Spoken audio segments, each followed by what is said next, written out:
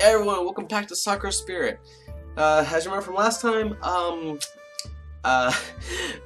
one of the fox girls fell into the water, and we got to sleep in the same bed as her. Yeah, it was very hot. Never mind. Let's just get started. Okay. Sure. Give me a second. After looking around for a moment, I found the robes neatly folded up on the dresser, my heart skipping a beat as I took a hold of them before turning around to the screens that hand them over. Say, Machiko-san, how come you two walk around stealing people's underwear? I mean, you don't look like bad people to me. Yeah, they don't. Well, it isn't complicated. Mayako was researching a spell she had wanted to perform, one that would allow us easier access to certain things we need, and one of the ingredients was a maiden silk. What kind of spell requires underwear? The only silk I could think of was, well, you already know the answer. Machiko, why was that the only thing you could think of?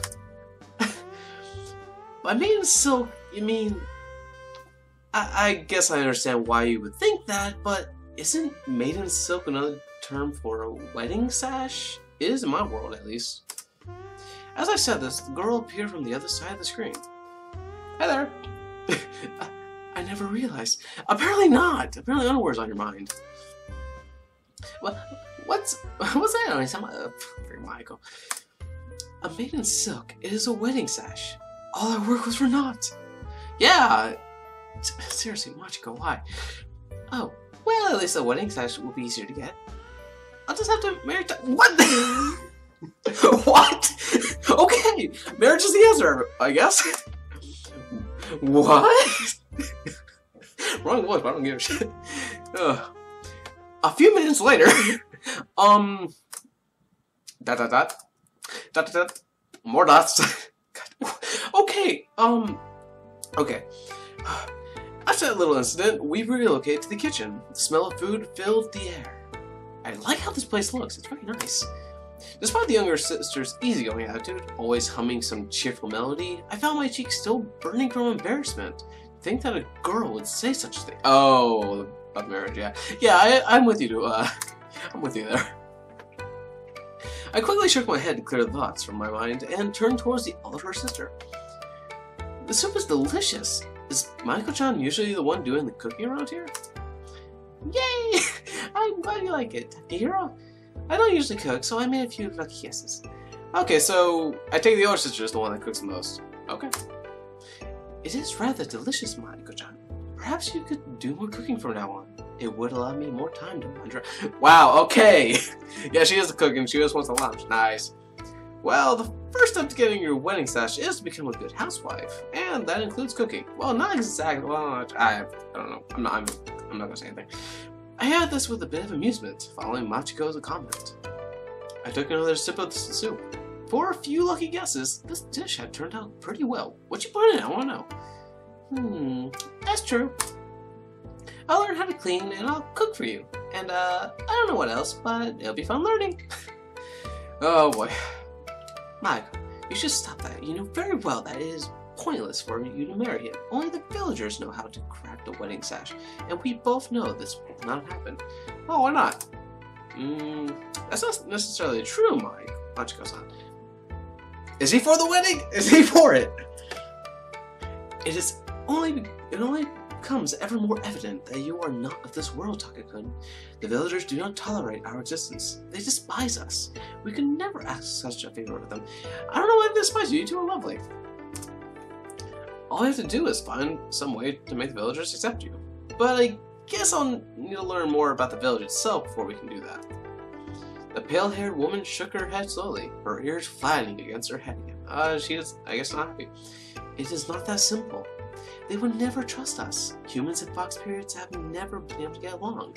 Is it because they're mischievous? I am honestly surprised that you have been able to tolerate this long. What's not to tolerate? You two are lovely and fun to be around. I would be happy to be proven wrong, and you are free to stay here as long as you wish, until, of course, you two grow weary of our ways and decide to leave.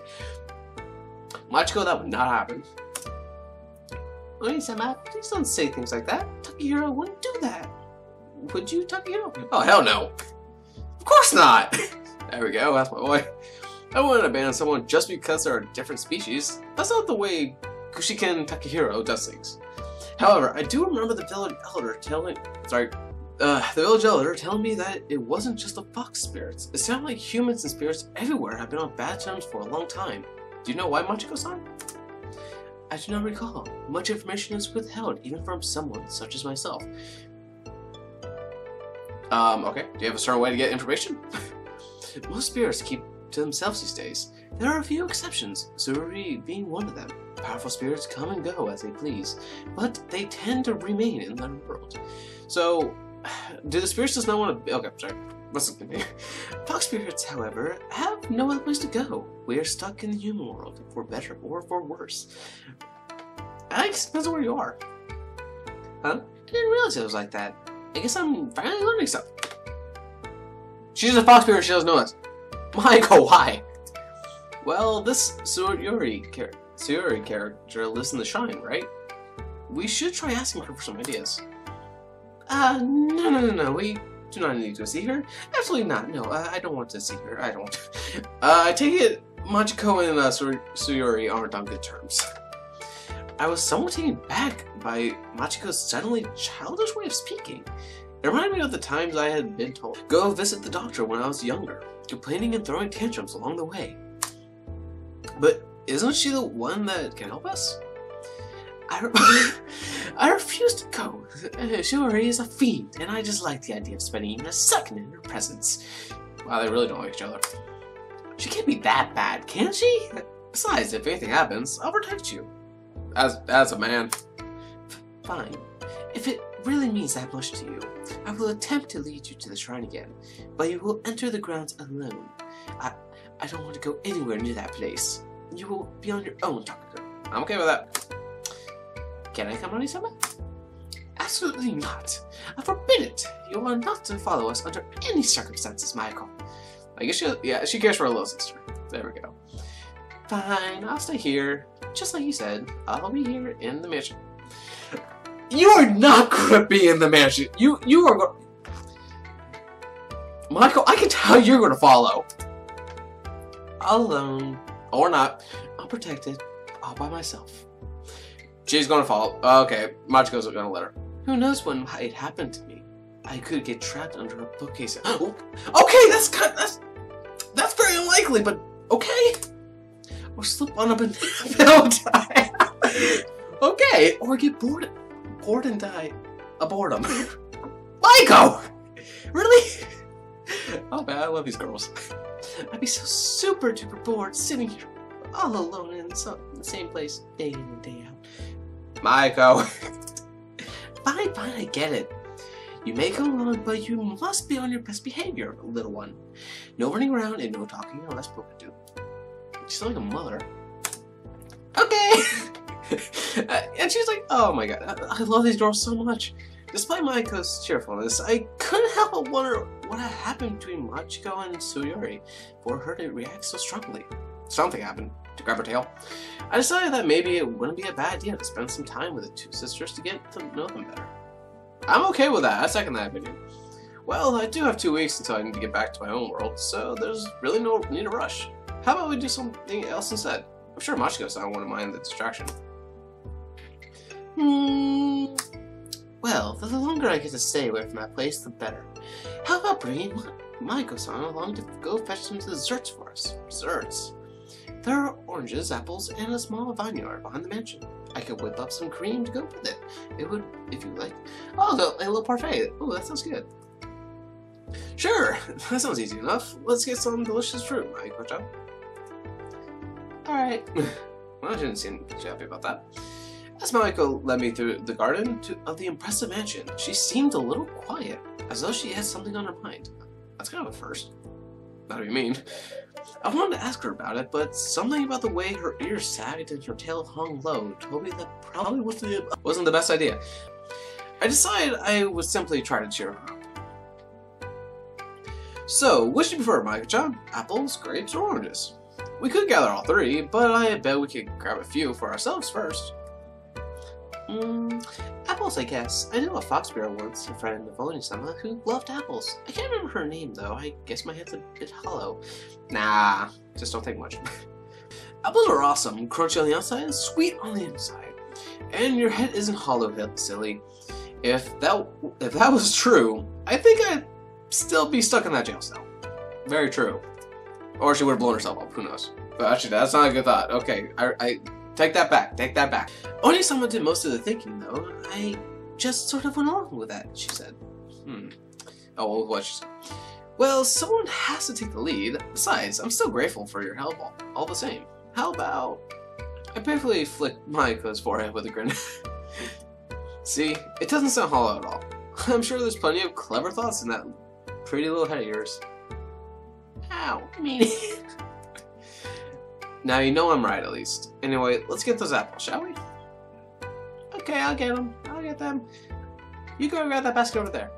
Alright, let's get down to business. Feeling hyped, I went to grab one of the baskets stacked nearby and returned to Maiko, who had started climbing one of the trees. Oh, please tell me I hope she doesn't get stuck in the tree or fall. The girl looked accustomed to climbing. Okay, it's not. But her small hands had me a bit worried. Okay, never mind. Hanging from the branch with just her legs, she checked to see if the apples were ripe. Oh boy. Maiko-chan, be careful! You might slip. Ow! Oh! The girl had thrown an apple at me. What the frick, Maiko? And while my reflexes led me to catch it with ease, the force behind it still stung my palm a little. It's like catching a baseball. Of course, I did exaggerate a bit for the girl. Haha, I'll be fine, Taka-kun. I've been climbing these trees all my life. That's good to hear. Even the most experienced climbers end up running into trouble if they aren't careful. That's very true. I smiled weakly at the girl's excited attitude, placing the apple I caught into the basket. You don't know what you're talking about. I'm a fox spirit. I won't fall. I'm super careful. Watch. I'll grab the apples no time. Maiko, I wouldn't recommend it. Wait, Makeo-chan, unless you can fly, I don't think you should go for those. Fly? I can't do that, silly Taka-kun. Who has ever heard of a flying fox spirit? As expected, the moment Maiko tried to reach for one of the apples near the top of the tree, the girl ended up losing her footing and tumbling towards the ground with a loud cry. God dang it, Maiko! Maiko! Ugh! Ow! My reflexes quickly kicked themselves into gear, trying to catch the girl before she hit the ground. How'd that go? Unfortunately, I didn't notice apples scattered around the tree, and as a result, ended up tripping over the God dang it! I managed another few steps and was able to catch Maiko before I dropped to the ground. My head was throbbing. Once I had recovered from the fall, I tried to sit up, but found myself held down by a small but substantial foot. Wait, she's on top of him, isn't she? Hey! Hi there! Opening my eyes, I looked to see Maiko sitting on my lap. Hi, Maiko. Comfy? Owie! I guess I tried to reach a bit too far. Thank you, Takehiro. You saved me, and you gave me a soft, well, kind of soft and kind of hard landing. Yeah, sorry about that. Maiko-chan, do you mind you're crushing? Okay, that's kind of rude, but yeah. What? Oh my gosh, Takehiro. I'm so sorry. Jeez. As the younger girl grew increasingly flustered, I knew I had to calm her down. Gently, I tilted my legs beneath her, and she toppled forwards, her head resting against my chin. I guess we've learned that fox spirits can be pretty clumsy. Or maybe that Maiko is even cuter up close than I had thought. Alright, man, dude. What, Takehiro? I think you're mistaking me for something. No, you're pretty cute. Nope, I'm talking about you. You have that innocent side to you that's really charming. I wouldn't be surprised if lots of people from the village would want to claim you as their adorable little sister once we've cleared up those misunderstandings. Maiko's little sister, I would love that. I'd be happy to call you my brother, Sakura. Okay, but lots of people in that village are super mean. I just want to spend my time with you and knowing someone. Aww, she's so adorable. But brother, how about darling? What? Dude! I'll take the brother anyway. This is darling!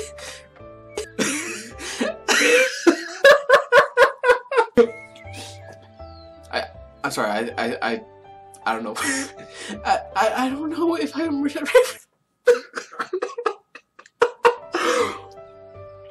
Okay.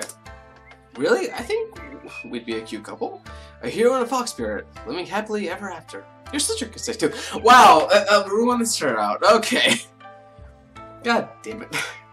We could raise a little family. I mean, we already have a house, so we wouldn't have to worry about that. And any guy from my world would kill to have a pretty wife like you. I held back a chuckle, knowing all too well that my teasing was taking effect. And yet, I was also happy to see her spirits seemingly lifted. I'm so happy that Mayuko's finally, she's finally cheering up. God damn. Okay. I'm actually gonna leave it off here. I'm sorry that's an awkward place to leave off, but I hope you all enjoyed this video. If you did, please leave a burning like and comment down below, and why not share with your friends? If you enjoyed the video, and with that said, I hope to see all of your burning lights in the next one. See you next time.